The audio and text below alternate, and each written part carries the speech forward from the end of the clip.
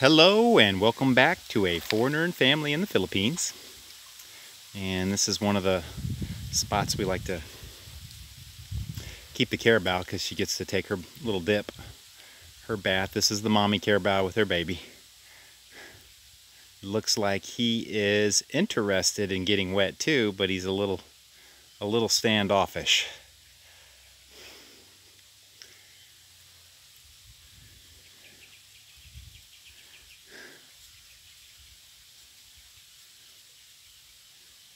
And mommy might be giving me the stink eye right now. She is a little protective.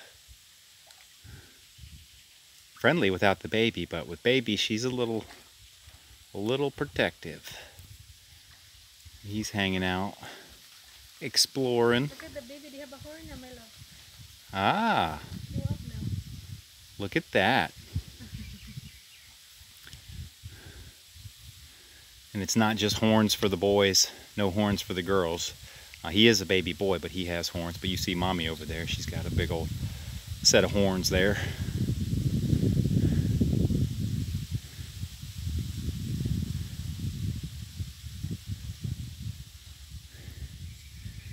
This is a great little spot down here in the creek.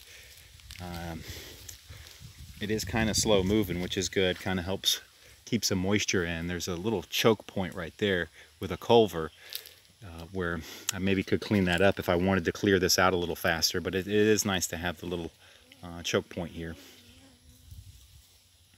And it's got the bamboo which runs along over here. Zoomed in. Got the bamboo here.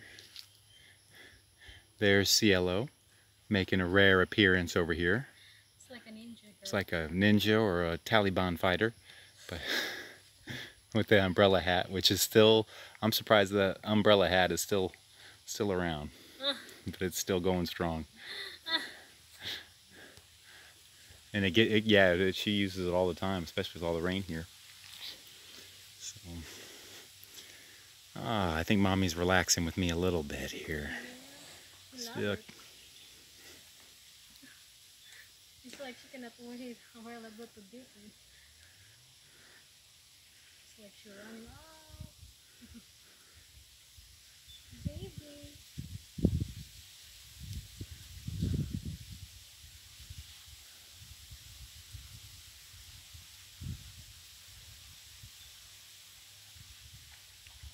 And he's kind of checking me out a little bit.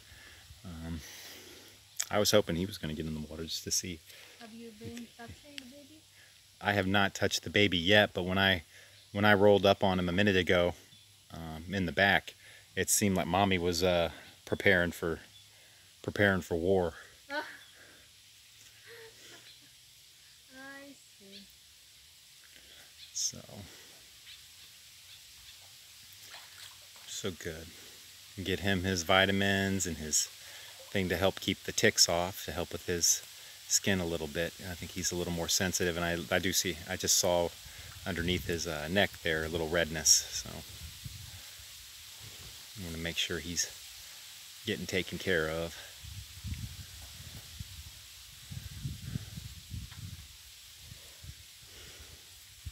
This is a cool area back here, so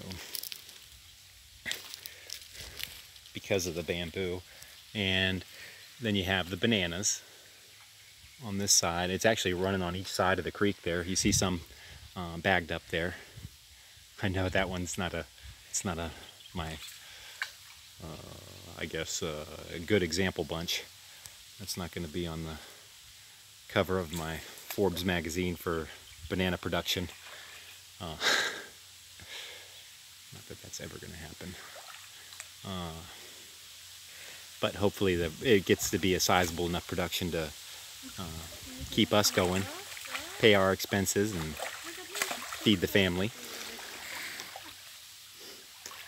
Wow, she's actually making quite a wake here.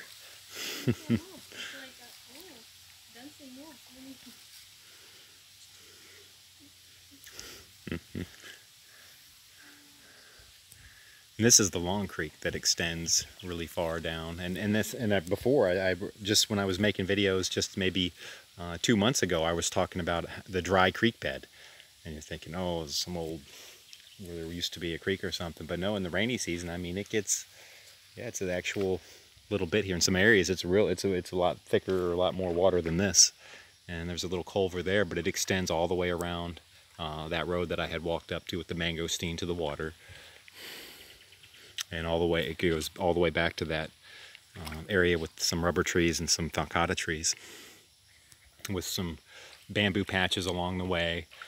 And yep, did the mangosteen on that side, the durian on that side. The durian are adapting a lot better. Probably the avocados are adapting the best. They got planted last. The durian are looking really good, but mangosteen, lanzones, not so much. And in between, the guibanos are adjusting, and the rambutan are doing okay. And of course, the banana are growing everywhere, except for the bunchy tops. I haven't had that fungus show up, which is great. Don't want it to. I could, because even if you take and do a burn hole on that, apparently that fungus is very resilient. So you got to take measures, put some mechanical barriers in with those border trees, the fences.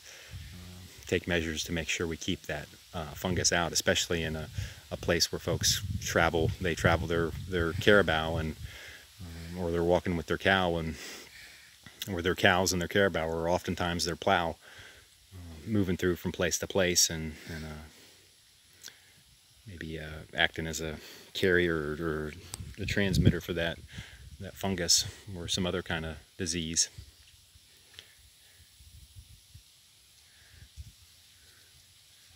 But now that I'm here and I'm thinking about it, with the banana, with those bunchy tops that we had removed, the big carrier for that bunchy top virus that moves through, when the aphids, they get their mouth parts on it. I made a video about that, and it gets their mouth parts infected with that virus, and then they go eat another plant, and they can potentially get that other plant infected. So not only controlling the bunchy top bananas that appear, it's good to control the aphids as well. Which, in hindsight, planting creek bananas might not have been the best idea. It might have been better to have these fruit trees, one, closer to the creek, but they did need a little additional spacing in it. That space was available. So, but it'll be a matter of just keeping up on top of not letting the weeds get so thick, and keeping them clear, which will help out. And I actually increased my spacing. Some of the, those high density planting will do 2 meter by 2 meter spacing. Some other places will do 2 meter by 3 meter spacing, and I actually went with 3 meter by 3 meter spacing, which I hope allows a little more sunlight in and helps out with reduced pests as well. So I can reduce those disease incidents, maybe keep those aphids out. Oh, but my neighbor was actually doing an experiment with over there in the corn, the armyworm that invaded. And what he did was, it's just baking soda and soap. He took the like a mild detergent. In the U.S., I probably would just use the unfragrant, unscented Blue Dawn is probably what I would use. And no, they don't sponsor me. And I don't think they'll be contacting me anytime soon. But that's what I would use. And a little baking soda, and he ran some experiments with it, and it actually, I don't know, something in the little caterpillar, called it an armyworm, ate the leaves of some corn that he had put in there that had been lightly sprayed with it, and then it expanded in its gut, killed them. And they had plenty of food, but in those it killed them. And then at a control group, the armyworm was still moving around fine. So it looks like that baking soda would be a much more cost-effective solution, and not only a cost-effective solution, but a more environmentally friendly solution, rather than using the Furadam powder and then coming through with the Padan spray, and then even a more toxic one with more active ingredients, the Vertaco, which we ended up having to use on our corn because the Padan was ineffective, and it's because of all this rain, it might have just gotten washed away. But fortunately now we don't have any armyworm, but it would have been nice to just been able to mix up a little baking soda with the water and a little Dawn in there, and had that be just as effective. So that's something I need to look at, because I want my fruit farm to be organic, and that's kind of why I'm not spraying even the weed spray on this, and trying to avoid pesticides. Well, I have to avoid it if I'm going to be organic. So, but as far as on the corn over there, I really don't have a choice. I can't lose my corn. There's a big investment on that. So I would like to see how that does. But not only that, that solution is also apparently effective against aphids, and that's where I'm getting at with it, because I have all the bananas. Instead of having to, for me to control the aphid population, is to be able to do that with the baking soda, and not have. And I guess the soap is added as it helps it adhere to the leaves, so it doesn't wash off, and gives the pest a chance to eat it. And so with my bananas, if the aphids are running wild, and I've got that bunchy top virus showing up, and I'm going to keep removing those. But if I've got to do something to control that aphid population, that is a environmentally friendly solution for that. And when I do it, I'll post what concentration I end up using on it. The concentration that my neighbor had used, he did a couple different ones, but the one that I particularly remembered was the 3 tablespoons of water per liter. 3 tablespoons of baking soda per liter of water, which I don't know. I'd like to know that it was a little bit less on that, because you're talking of a tank with 16. Each tank of backpack spray tank, is 16 liters. So you don't want to have.